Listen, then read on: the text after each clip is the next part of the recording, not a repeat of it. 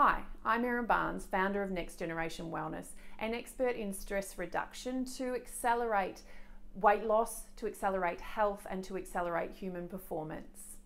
We are here today talking about stress, and it is a big topic, but so commonly misunderstood. What we don't have to do is go far to hear people say, I am tired, I am stressed, I am busy. And so very often we bundle stress into this physical aspect to the body, and we forget all the emotional triggers that occur. So sometimes we may know what the physical things are that we're doing, sometimes not, but we're very unaware commonly around the emotional aspects. And when we talk about stress, people often say, I'm emotionally stressed because of an event or an experience in their life, when in fact the triggers are coming from much earlier in life that allow us to create that meaning to cause this stress response. So today, what we are going through is all around where these stress triggers come from for you, not your friend, for you. What happens in the body when this occurs, so that I believe when we know it, we can change it. What I love and what I aim for with all of my clients and myself is to allow us to live fully, and proud with energy, joy, presence, and a sense of satisfaction and achievement, versus what so commonly is happening out there in society around feeling distracted, pressured into the things that we need to do, depleted and exhausted and reactive and not focused and present. Our challenge today to get this feeling proud and living a full life comes from these 5 aspects. And the first aspect is that we feel like often we're on a revolving door versus looking at synergy. So if I was to say I'm feeling fatigued, what we very often do is go to an expert in a field, which is great. But depending on where that is, if it's the parasite expert, if it is the expert in neuroscience, if it's the expert, the personal trainer, what they will do is look at an aspect of your life and say, it is the parasite or the toxin overload that is causing this in the body. And what we must understand that the 11 organ systems in the body work in synergy. And so it's not one particular thing that has caused it. It is this synergistic effect of our experiences, our emotions, our thoughts, our beliefs, the physical habits that we do and the behaviors that have an effect on this physical body, this hormonal side, the metabolic side, the emotional side. So we can't, rather than going through this revolving door of experts that will pick out one area, what we want to do is look and learn around the synergy of the body and what affects it. The second challenge we face today is having a growth mindset versus a fixed mindset. So knowing that 95% at least of the time through the day we are on autopilot. And the challenge with this is that we are doing the same thing repetitively based on our beliefs from our past and not ever growing. So what we need to do is take on and accept and commit to this growth mindset. What we also are challenged with is looking at these tick box goals, which is what I commonly see, whether it's an 8-week challenge, whether it's going on a diet, whether it's working on being a good parent alone, working on being a high performer at work. What it is this goal of one thing that we tick off, when in fact if we committed to look and learn and grow around who we become, I believe who we become is the greatest gift of our life, who we become at the end of that time. So it's not a tick box thing, it is something that we focus on. We nail something, we move on to the next thing. So we must, in order to live fully and proud, be able to have this belief that it's an ongoing lifetime journey, not a tick box goal.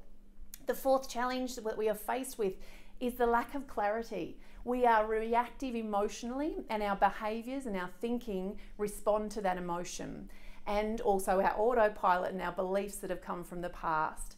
So what we miss and what we don't allow ourselves time to do is sit down and get absolute clarity with the feeling and emotions and the thoughts and exactly what every area of our life looks like. And what we sometimes do is perhaps look at one. It might be our physical body. And we cannot succeed in life and live fully and proud looking at one area of life. It does not work.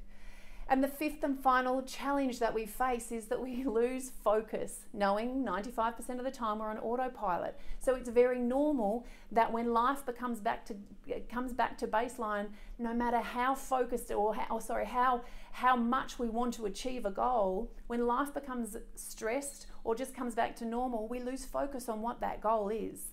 So we must understand the triggers and transitions that keep us focused on the goals that we're after. And accountability is big, whether that's through a friend, whether that's through an expert in an area that you're focused on. Accountability is really important to keep that focus on what we're looking to achieve. So as we dive into where this stress comes from, I invite you just to take a moment and look and see, where am I sitting on this at the moment? So now that you know the things that challenge you around living a very full and proud life, I'd like to share with you the physical aspects of stress before we move into the emotional ones. And the very first trigger that occurs in a physical way to our body and has an effect is, if we can take it, is the things in our environment that cause this. And these might be things like the toxins in our environment. So we might have the toxins that are inhaled, absorbed and consumed. And so those toxins can come from our environment. If we think of all the places, not just pollution in our environment, but also the things, the little smelly things that poke out and spray us when we walk into a venue that smell good but are full fragrances and affect our hormonal system and known carcinogens. It might be absorbed, so we need to understand that anything that is placed on our body goes directly into our bloodstream. And so when we look at knowing that the amount of up to 80% of the chemicals that are in even personal care products, we actually have no idea what the effect is on our immune system, on our brain, and on our overall health. And that's coming from the Environmental Working Group. If we look at the toxins consumed, yes, preservatives, additives, all of those things, alcohol. There are a lot of toxins coming into our body, and our poor liver as a system is challenged to manage that. Not to mention what the stress response is at a hormonal level, and also damaging the gut. Then we might have a look at another environmental stressor, which might be technology and the electromagnetic radiation that occurs from that.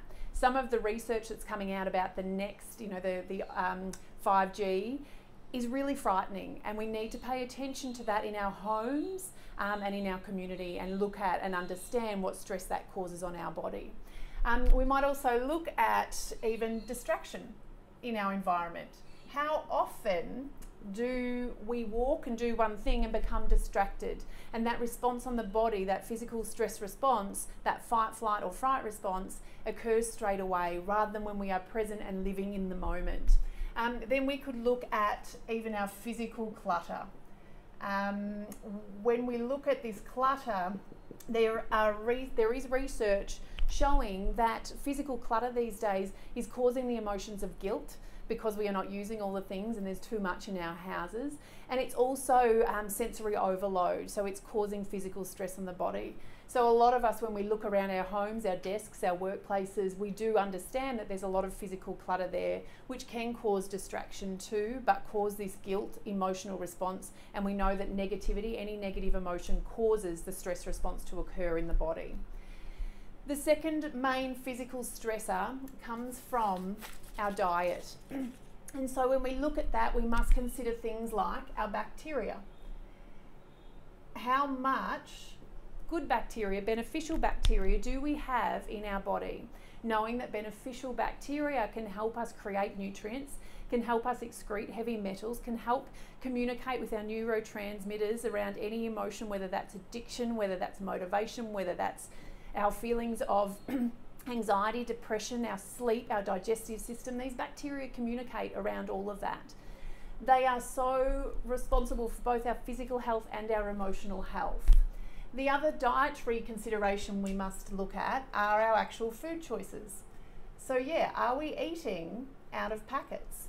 Are we choosing foods that are very acidic in nature, knowing that acidic foods feed our pathogenic bacteria, our bad bacteria, and our beautiful alkaline greens and alkaline foods feed our good bacteria? If we look at society today, we do consume a very acidic environment, food choices, which mean that we're feeding this pathogenic bacteria, which is not great for our good bacteria. Are we also, we need to look at our eating behaviours. So are we actually eating mindfully? Knowing that if we don't chew and smell our food, and we inhale it, then the pressure on that digestive system is very big. So that means that the food particles aren't broken down well, perhaps because we're not smelling it, we're not releasing the digestive enzymes, or perhaps the chunks of food are just too big because we're not chewing. And so when it gets to the stomach, the particles are too big to break down. And of course, then when it goes into the small intestine, there is a lot of pressure on that, and that's where our nutrient absorption comes from. And if we can't get it from the food because it's too giant and the body can't recognize it to break down, we are not going to get that nutritional benefit from the food. So our eating behaviours are really important. Are we drinking water and diluting the stomach acid? So how we eat matters. And toxins consumed. So looking at additives, preservatives, everything, the fridge, freezer, pantry, it matters. Looking at also hydration. Knowing that we're primarily either water or bacteria. If we are not hydrated, the little microvilli that sit on that intestinal wall become very deflated. And what happens then is it puts pressure on that intestinal wall, can certainly lead to damage to it, which is what we consider to be leaky gut. And a whole cascade of events happen stressfully, physically in that state.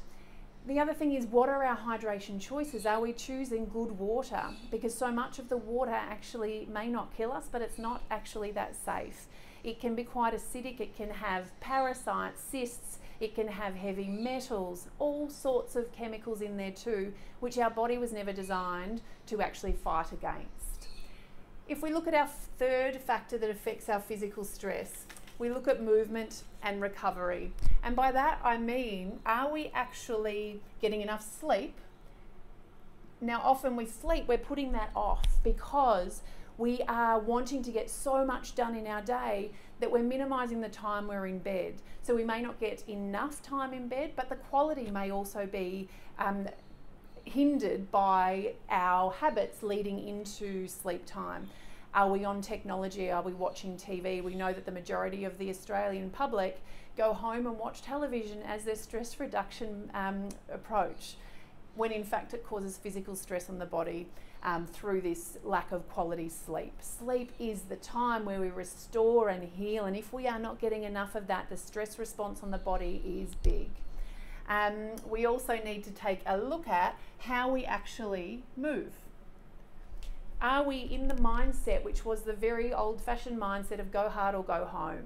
Because in today's society, while we are busy and stressed and not putting the right things in, if we are in that fight or flight stress response and then we go and flog ourselves at the gym, all we are doing is exacerbating that stress response and certainly not allowing recovery.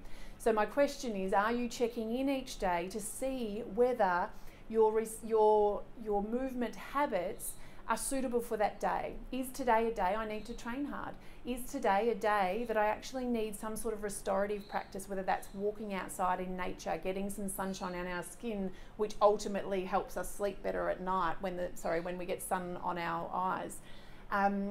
We have to ask ourselves, are we choosing the best thing for that moment, or are we going from what the past said about training hard? If we look at movement, we also want to look at breath and stillness. How many opportunities through the day do we allow for presence and stillness? It matters. How deep is our breath? Are we thoracically breathing? Because that takes us into the stress response. Are we learning and understanding how to capture a deep breath into the belly so that we get that signal to the autonomic nervous system that we are safe and we can heal and restore? Often we might breathe when we first get up in the morning if we're lucky, and after that we are on reactive and autopilot the rest of the day in a stress response. The fourth thing that we must look at that contributes to this physical stress is illness and injury. So we have to look at our past injuries, our past illnesses, and and look at what that stress has happened, what stress that past and present illness is having on the body. So what we know is that, or I know personally, is that I have to work harder in order to have energy and vitality, in order to not have pain because of my history with rheumatoid arthritis. So I have to work harder just to maintain the quality of life that I like. But for a lot of people, we actually have to acknowledge that past and accept what we've all done to our bodies in days gone by. Then we need to look at also our posture. How are we sitting? If we're at the desk all day, are we upright? Are our shoulders back? Is there length and space in our vertebrae? It matters, and the stress response on the body when we are like this is not great. Okay, so from a mechanical point of view in the body, this actually has an effect on all the other systems in the body as well. So I hope that helps from a physical aspect. Next, we are going to jump into the emotional drivers of stress, and then exactly what happens when stress occurs. So with physical stress, take a little look, acknowledge the things that maybe aren't consistently there, knowing that consistency is our position. It allows us, if we do what we, or be exceptional most of the time, it allows us to go with the flow some of the time. But let's be honest around which areas actually need some work today. So now we are going to look at the emotional stress triggers. And the first emotional stress trigger is the relationship we have around a situation. So depending on, there's a few areas in here, and let's look at first meaning. So depending on what happens, I can wake up today and it can be rainy outside. And I can either be somebody that looks at that and says, ugh, I don't get to do anything today that I had planned. I don't get to go for a walk. Sucks, I hate the rain. Or I can look at that and say, oh, this feeling, I can snuggle up inside and get some things done at home that I can't normally get. I don't know. But what I'm saying is the meaning we place on a situation matters as far as stress goes. The storyline we tell about a situation matters. If we create a story that is negative and pessimistic, it will create a stress response in the body. Then we can look at situational comparison. So depending on something that's just happened in your life, if we dare get into this place of this shouldn't be happening, when we really have no right to believe that we can control anything outside of our behaviour at any given moment. But if we go into this situational comparison, looking at somebody else's circumstances around their relationship or their finances, does it help? We know it doesn't. And yet so often we go into that. I don't deserve this, why do they? So looking at a situation and comparing it. And then we can also look at this relationship to the situation and look at our perception of balance. So do we truly believe that life should be balanced and all the things that we want in life should be perfectly balanced at any given time? And if we truly believe that, we are destined for a stress response, because it is very important to understand that we aren't able to balance every area of life. But what we need to do is be very intentional about which of those areas are important to me today and what are the behaviours that support that. So it's important to have clarity around all the areas that support it. So if one is off, the other's lifted up. And then we have the perception of control. For the control freaks out there, and I was guilty of that a long time ago, and I have to work on it and be aware of it still, is that if we control every situation and we truly believe that we have that luxury of controlling out external events, what people say, what happens next, then we will be in a stress response quite a bit.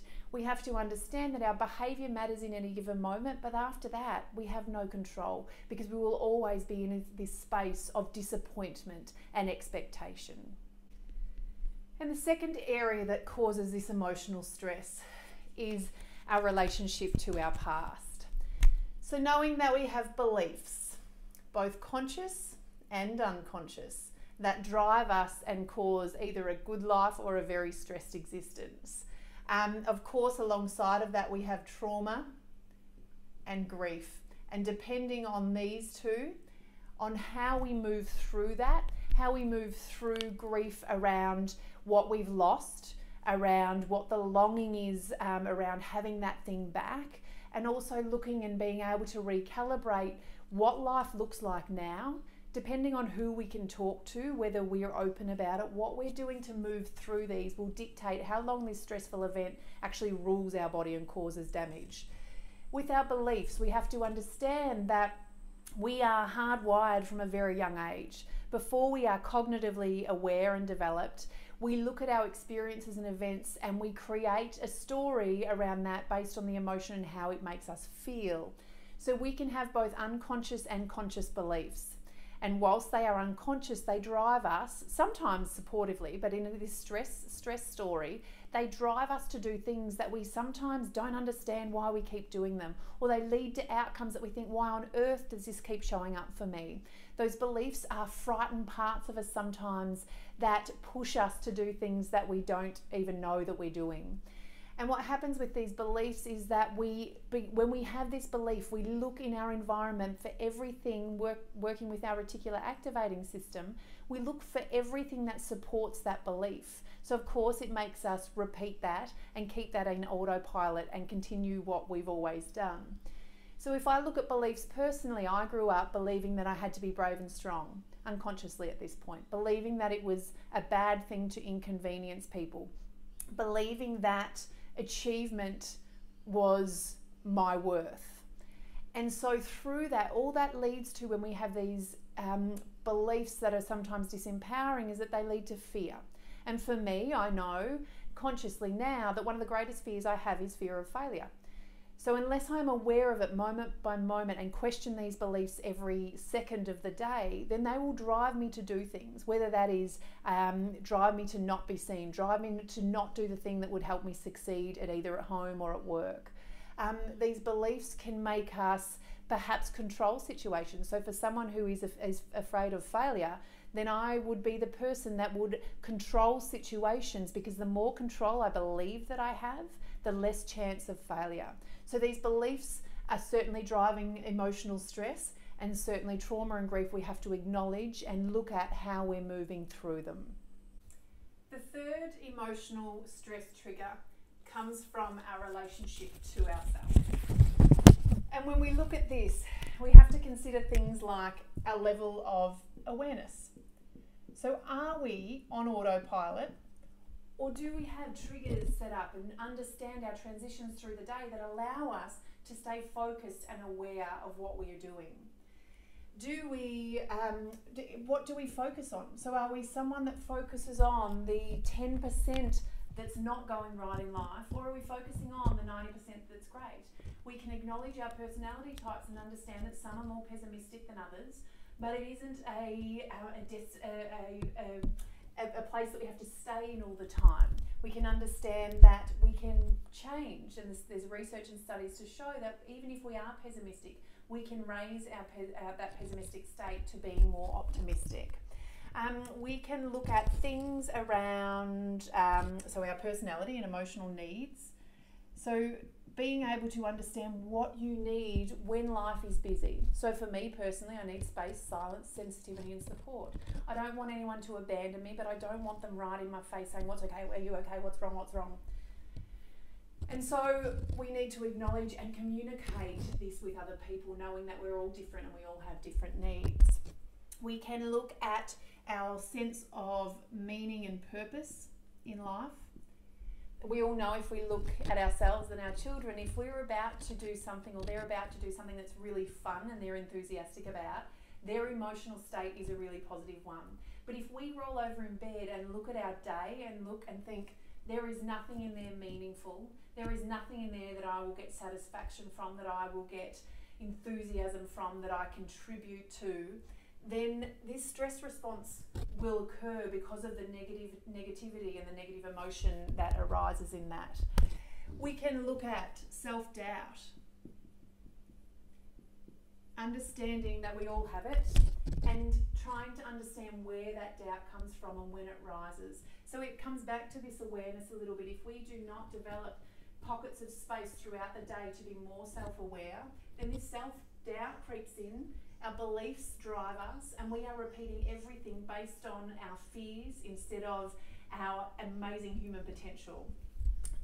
Then we can look at, when we look at our relationship to ourselves, we can look at self-criticism. Now, with self-criticism, we know that when we are in we are 75% more compassionate to other people than we are to ourselves.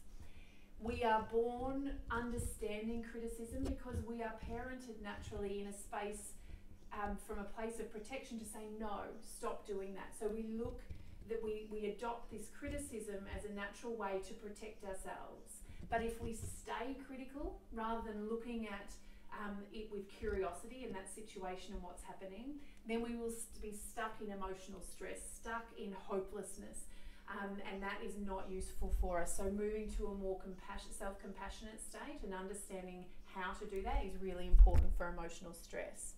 Then we can have just our emotional intelligence or emotional literacy, knowing that most of us know when we're happy, sad or angry, but don't know exactly how to communicate or don't know all the other emotions that are driving us.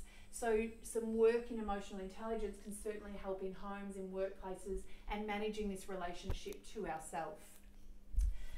If we look at the fourth area of emotional stress, then we bring in things such as the roles adopted. So what roles have you consciously or unconsciously adopted? Some may serve you, some may not. So the roles that I took on as a child was to be brave and strong, to be the tough one. And how I carried that through in life wasn't positive, because then I never let anybody in. I never showed vulnerability, and we know enough to know now these days around vulnerability to understand that it is a foundation to ensure that our relationship to others is strong, our relationship to ourselves is strong. So it's looking at these roles we've consciously or unconsciously adopted. It's understanding perspective. It's understanding perspective. It's looking at generosity. It's looking at judgment. Now, if we are a personality type that is typically very judgmental, the perfectionist types, the thinkers, they will be very judgmental towards other people and very, very judgmental towards themselves, which leads to emotional stress.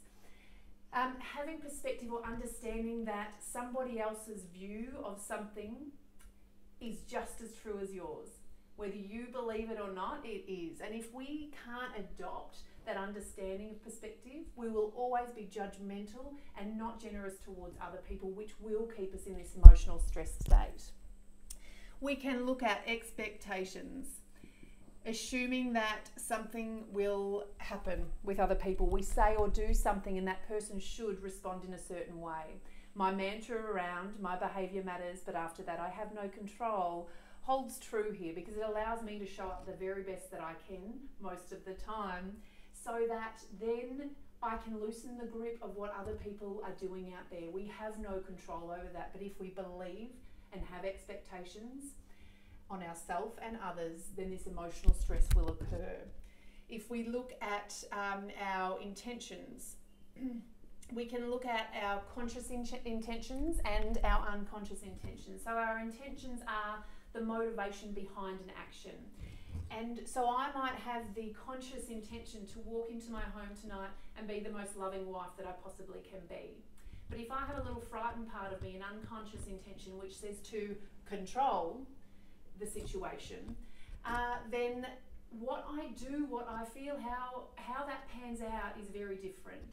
So I'm most likely to go into the house whilst intentionally wanting to be kind and look around and see the things that have been left around and not where I wanted them to be and outside of my control. And that frightened part of intention, that fear, will drive me to say and do things that I didn't want to do. Now, these unconscious and conscious intentions, the motivation, go across every area of life, and we certainly need to look at our area and our behaviours to start to shift some of those that don't serve us. Then we can look at our belonging, or our sense of belonging, and connection. Knowing that loneliness drives us. to this place of emotional stress. Knowing that society is actually getting more lonely, although we're connected digitally, then we are in this, when we're in this space of loneliness and negativity, then it creates this stress response. Remembering that stress is perceived or real, and every time this perceived stress or this real stress hits the body, then there is a hormonal, metabolic, emotional and biochemical response in the body. And so what I would like to share with you just now is exactly what all of these emotional stresses do, and also what those physical stresses do inside the body, and how it leads you to do things from a behavioural point of view, an emotional point of view, a mental point of view, and a physical point of view. Hopefully by now you've identified some areas that may need a little bit of focus for you in reducing either or both physical and emotional stress. What I would love to share with you now is exactly what happens in this stress response. And so there are a whole lot of things that occur in our body which lead to behavioural, emotional, physical and mental responses. So the first thing that happens in this stress response, whether we're thinking something, whether we're worrying, whether we are not eating nutritious foods, whether we've got chemicals coming on our body, any of those things we spoke about, what it triggers inside of us is this. The very first thing is compromised digestion.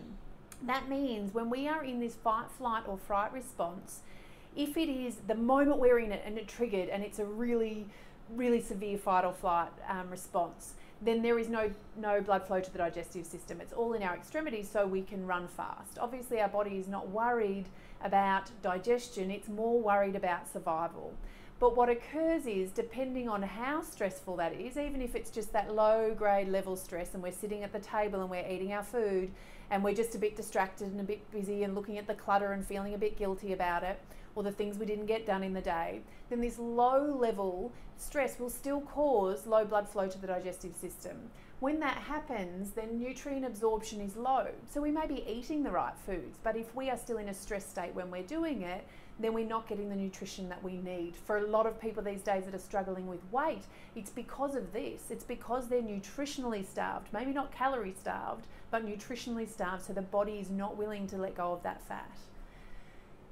Nutrient usage is high in that fight or flight response. We are churning through magnesium through our B vitamins, and what I see so often today is that we are not getting 6 handfuls of greens a day for our magnesium, and some people, particularly younger generations, are cutting out carbohydrates because they believe that they'll make them put on weight, or cutting out meat and not replacing it with the right other foods to increase B vitamins, and animal proteins are important for our B vitamins. And so what happens is we're stressed and we're chewing through it and we're not replacing those special nutrients. We then get bacteria imbalance. Saying before, when there is stress, we're actually affecting our good bacteria. We're creating acid in the body. So we may be eating all alkaline foods, but if we're stressed and worried and thinking about things in our busyness, then we are creating acid inside the body, which will kill off this good bacteria. We then know if the bacteria is not balanced, then our neurotransmitters do not communicate effectively. So things like dopamine, serotonin, histamine, GABA, tryptophan, all these things responsible for our emotional well-being, our addiction, our cravings, our motivation, our sleep, our digestion, are all affected. And then we can look and say, because of all of this too, then the damage to the intestinal wall is quite high. So we're actually damaging those little junctions that the nutrients normally go through into our bloodstream. And in that state, we cause inflammation inside the whole body. So wherever that shows up for you, it could be joint pain, it could be headaches, it could be skin conditions. Inflammation shows up differently for us all. This leaky gut certainly has an impact on nutritional absorption and also on the inflammatory response inside the body. Then over time, if we continue with this state and those 11 organ systems are not getting the nutrients that they need, our metabolic function will start to decline. Our brain clarity, again, blood flow to the digestive system and the brain is compromised, so our brain clarity generally isn't great. Toxin accumulation. Whilst all of this is off, we are not effective at getting rid of the toxins that are in our environment. And of course, we have to remember that we're getting more and more of them in our environment. When we're in this stress state, our blood sugar becomes imbalanced. We crave glucose and we stop burning fat as fuel. So knowing that glucose is a fast burning fuel, and so if we are in this fight or flight mode and we're trying to escape from something in danger, then we want glucose. We want the fast burning fuel. We don't want the slow burning fuel. So for many people, we've actually forgotten how to utilize fat because we're in this state of stress constantly. Then it can lead to adrenal dysfunction. So knowing there's different stages of stress in the body, and initially a little bit of stress can be quite good for productivity. When we go into a next level of stress, then we find that we have trouble sleeping, cortisol remains too high, and then we can go into this complete adrenal dysfunction or adrenal fatigue where we just can't produce the amount of cortisol we need to, which is anti-inflammatory in the right amounts too, which can lead to more of this inflammation. Then over time we get hormonal balance. So it might be our adrenal hormones, it may be our sex hormones, so progesterone and estrogen, knowing that we are unlikely to produce progesterone in a fight or flight response because we're not worried about reproducing. We are more worried about surviving. And so over time, if we keep in this state and we don't produce progesterone, then things like PMS symptoms, menopausal symptoms are much worse. But also what happens is we don't produce progesterone. It's our calming, anti-anxiety, and a diuretic, so we get fluidy when we don't have progesterone, and we're irritable and mean and nasty and not pleasant to be around at all. We may become estrogen dominant too, which has a whole lot of other effects on our body, including weight gain and irritability, and it's just not pleasant. So when all of this is happening inside the body, because some real or perceived event is occurring, we're just thinking a little bit negative today, this goes on at some level on the spectrum. What it can lead to then is a behavioural consequence. So if we look at eating, we may eat too much or we may eat too little. If we look at sleeping, we may sleep too much or we may sleep too little. If we look at the way that we communicate, if we're feeling off, we tend to withdraw behaviourally, and that can lead to isolation, which keeps us in this cycle. If we look at procrastination, it will increase procrastination when we're in this state. Numbing behaviours are increased, so things like watching television, social media, technology, spending money, alcohol, sugar, any of these types of numbing behaviours that we adopt because we're feeling off. And then we've got nervous habits in this state because our bacteria is off, our neurotransmitters aren't communicating, we're more anxious, then nail biting, pacing, those sorts of nervous habits then are on the increase. We have emotional changes within us. So it may be that self-doubt increases. So we all know if we feel tired that we're more likely to be a bit more, or have that feeling of vulnerability and less confidence. So self-doubt creeps in, agitation, moodiness, irritability, isolation, anxiety, overwhelm, anger. It's just not the space that we want to be in emotionally, but it's occurring from this based on those physical and emotional triggers that we've spoken about. Then we have the physical aspects. Our sleep will be challenged. Our sleep will be challenged because of cortisol in the body. Our sleep will be challenged because of blue light and not leading into a really good ritual to go to sleep. Our digestion obviously is compromised. There is pain from inflammation. There may be skin challenges. There may be weight issues. Our stools might be off, so we may have constipation, diarrhea. We might have incomplete evacuation, all sorts of things happening in our stools, which isn't normal. We may have addictions or cravings. Our immune system is typically lower. We may have low libido, and our reproductive system may not be working optimally because of our sex hormone imbalance, which means that reproduction may be difficult. When we look at the mental aspect of life, depression, anxiety, we know that in Australia, 1 in 5 are experiencing severe to extremely severe anxiety or depression. Our memory is off. Obviously, our brain clarity is off because of the blood flow there, and because of the foods that we're eating sometimes that aren't producing the right hormones. Our concentration is off. We tend to worry more. We tend to be more pessimistic, and we have poor judgment. So this is not how we want to be living life. And so what I know with certainty is that stress pervades every aspect of our life. And if we want to live fully and proud, then we must commit to that lifelong journey of expanding what we know, expanding and highlighting the areas that need work, and then taking little pieces at a time so that we can focus on them, nail them, and move on. This is not an all or nothing thing. We cannot focus on it all, or we are sure to fall short. If this is important for you, if you are experiencing any of these, then I would suggest that you certainly touch base. So with my program, Evexia Accelerator, we dive deep into this based on the questions that I ask you, based on a physical assessment of over 60 questions, to see which organ systems are under pressure and how we then set a framework for that to all recalibrate, and also a framework for you to follow to start to work through the emotional challenges with strategies and tools to be able to do that. We then meet up for 4 weeks for half-an-hour sessions for the accountability aspect, knowing that we need that accountability. We set you up with a framework with triggers and transitions to keep focused on it so you do not fall short. We don't isolate areas, we look at the whole picture and then bring areas so you know what you're working towards. So Evexia Accelerator is available face-to-face, it's also available online, and it's also available in email format for those people that really find it difficult to make appointments or know that they can think better actually without being put on the spot. We acknowledge those personality types. The other option is a 15-minute free consult to talk through some of these things, your greatest challenges, and some assistance on whether we can move forward and certainly make changes that allow you to live fully and proud and to human potential with joy, vitality and productivity. I hope you've enjoyed this training. If you did, please share it. I know that stress is a big issue that is very misunderstood these days because it does come from so many elements. I thank you for being here. Take care and be well.